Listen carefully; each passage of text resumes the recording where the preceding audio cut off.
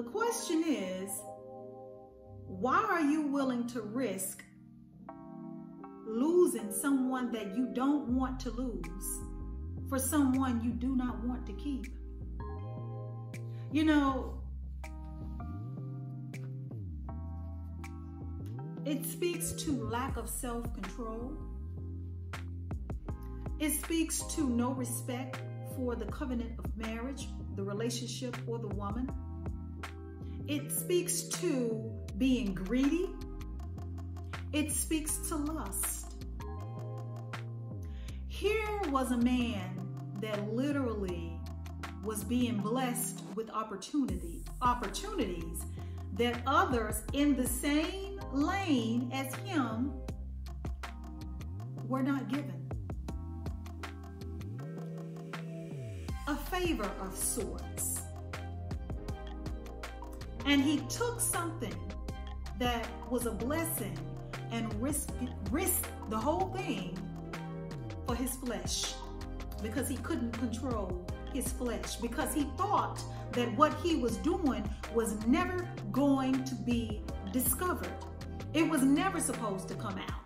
And you know, one of the most troubling things is, as the receipts are coming in from the different side pieces, and by the way, they're usually the ones who spill the beans and the tea. I mean, he was even providing these women that he's having the affair with intimate details about his wife. Whew, the levels of low downness that comes with that. How many of you have ever been cheated on? Do you understand what that feels like? Because I know I've been there before. My first marriage, my first husband was not commitment minded. And stepping outside of the marriage seemed to be second nature to him. And once I'd had enough, and I filed for divorce, and I never looked back. I don't regret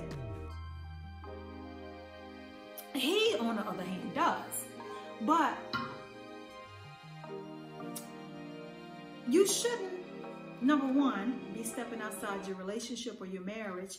And number two, why would you compromise your wife's personal information just because you want to go dig in some new poo nanny? You know, it's already enough that you're breaking the vows, but then you want to further uncover her by providing your side chick with really explicit, detailed information about your wife. So you violated her not only by bringing another person and sleeping with them in the same bed that you lay up with and create your children with your wife, but now you're gonna violate her and uncover her by telling her secrets in the most darkest moments of her life.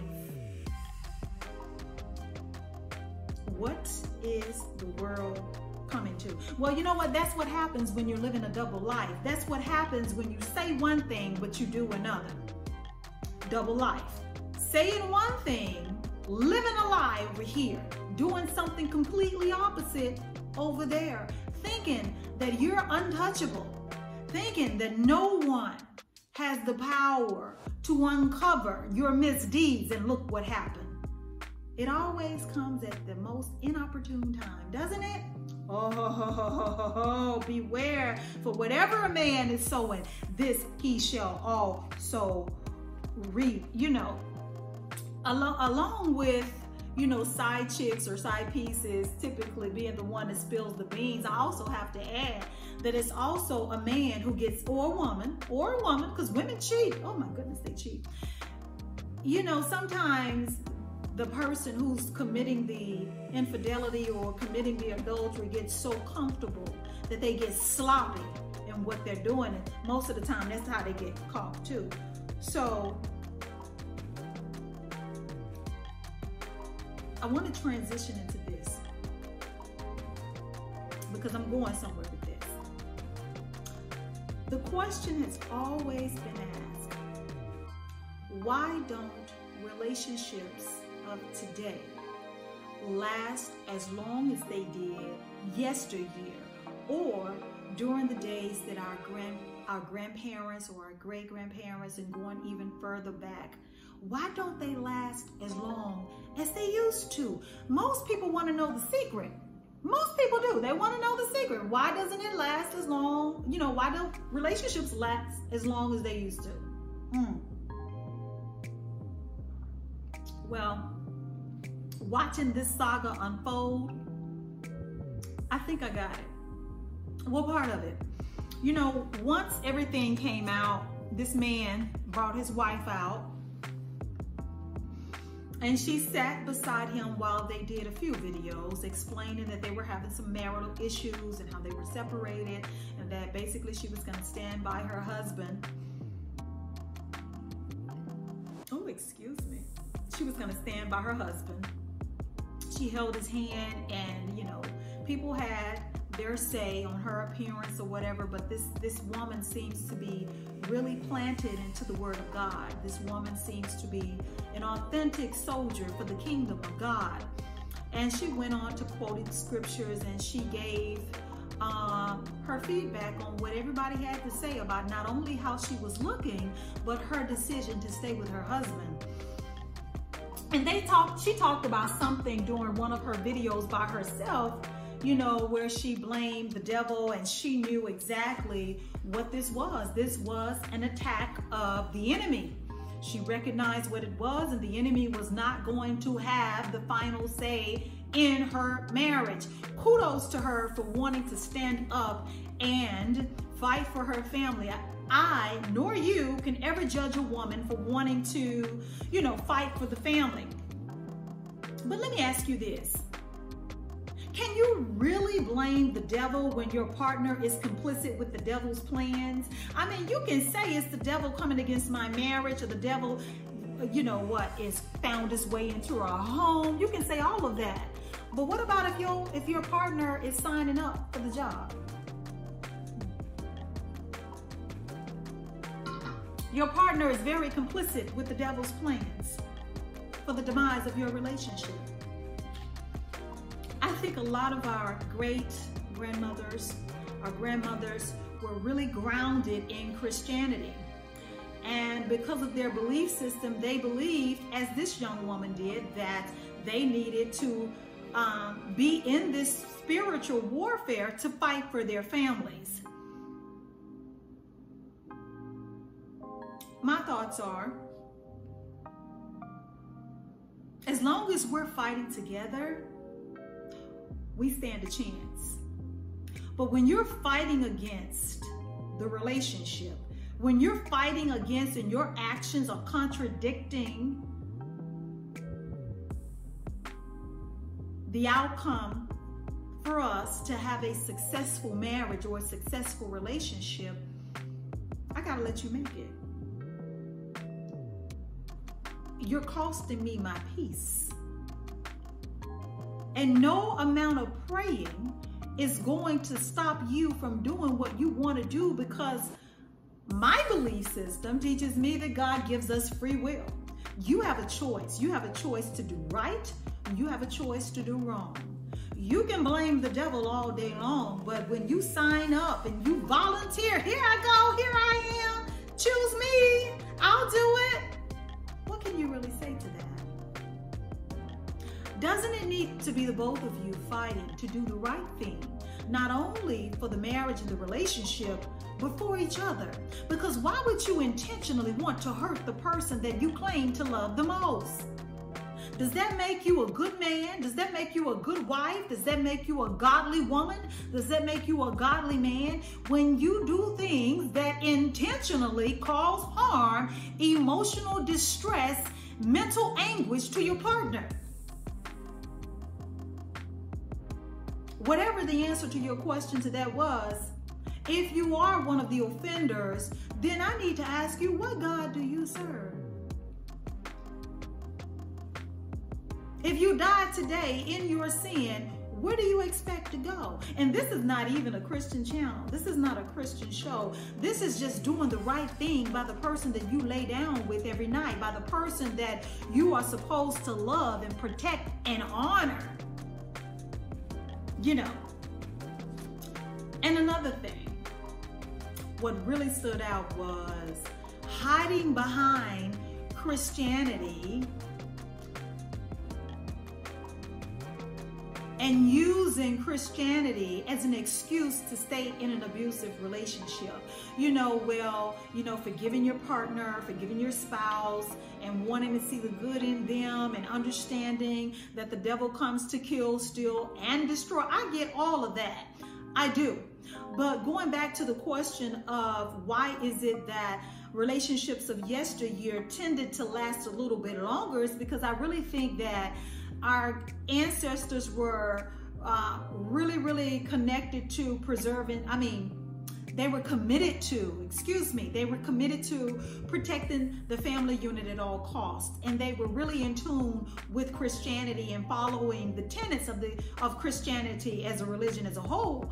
So instead of looking at the actions of the person that you're in the relationship with, we tend to place a broad umbrella over the sin without requiring that the person who's committing the offense puts in the work to get rehabilitated and sin no more.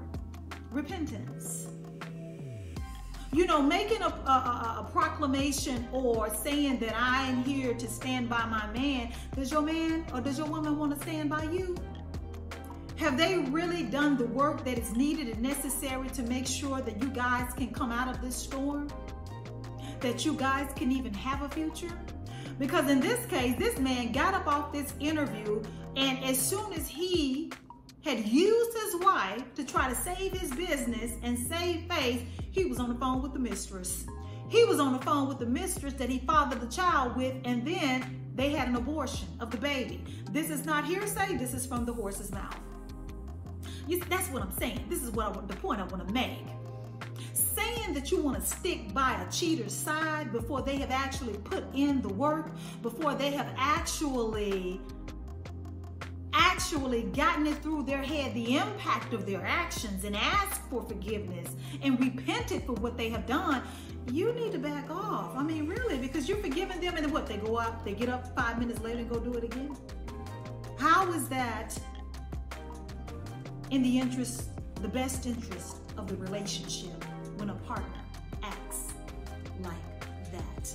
And for those of you who have been in a marriage or a relationship and that person violated you by stepping outside of the relationship, they were actually having sexual intercourse with another individual. Do you understand how devastating that was to you?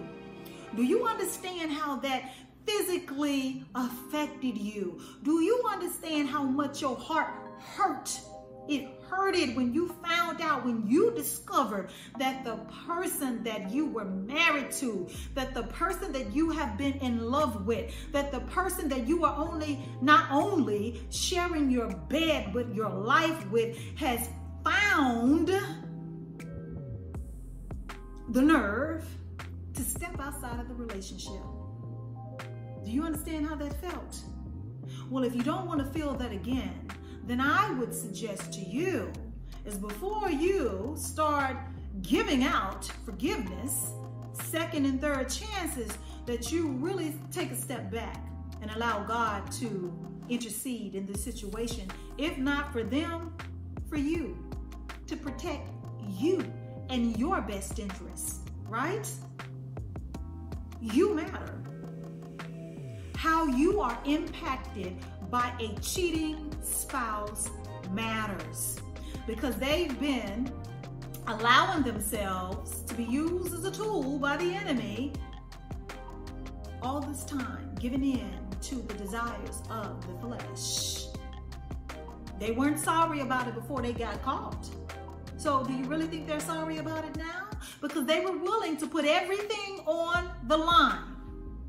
Everything on the line. They were willing to risk it all to be inside of another person's body, or allowing another person to be inside of their body. Do you understand how intimate the act of lovemaking is? And that you have to live with the mental images of your partner laying up with somebody when they took vows to you. Hiding behind Christianity won't fix a partner that doesn't see the error of their ways and that doesn't see the need to change. You can pray all day long. Prayer does change things. If not, but only for you. And I guess a lot of people tend to overlook that. You know, they want to use God, especially the perpetrators. Check this out. The perpetrators always want to use God as a manipulation tactic to keep the person that they violated into the relationship, such as said individual we're talking about, the relationship guru. You got to be careful. Sometimes people prey upon your weaknesses. And if you're in a relationship and you've been cheated on by this person and they know that you really, hold your faith dear and close to your heart, don't allow the enemy to manipulate you into staying in an abusive, toxic, unhealthily, ungodly relationship just so they can have their cake and eat it too. I need you to be very careful about that. And I need you to be very careful and intentional on how you move in that moment. Even though you are in despair, even though you may be hurting, I need you to be present in that moment, because what you do next matters. Don't be so quick to hop back in that thing. Don't be so quick to do that. Make them do the work. Allow God to do the work in that relationship, because once infidelity is introduced into your marriage or your relationship, do not dare be deceived and think that just an apology will fix it. If it's that easy to be fixed with a simple "I'm sorry," chances are it's going to happen again. Beware, my friends. Chances are it's going to happen again, because whatever allowed that person to think so little of the relationship, to place no value on the relationship, whatever that was, if it hasn't been fixed or corrected or taken the necessary steps such as coaching and counseling and going to therapy to fix it, it will happen. It'll happen again. Trust me. Been there, done that. First marriage taught me all that I needed to know about that, and it gives me no pleasure to have to be able to sit here and talk about that. But like so many people that get comfortable with cheating and stepping outside the relationship, they don't understand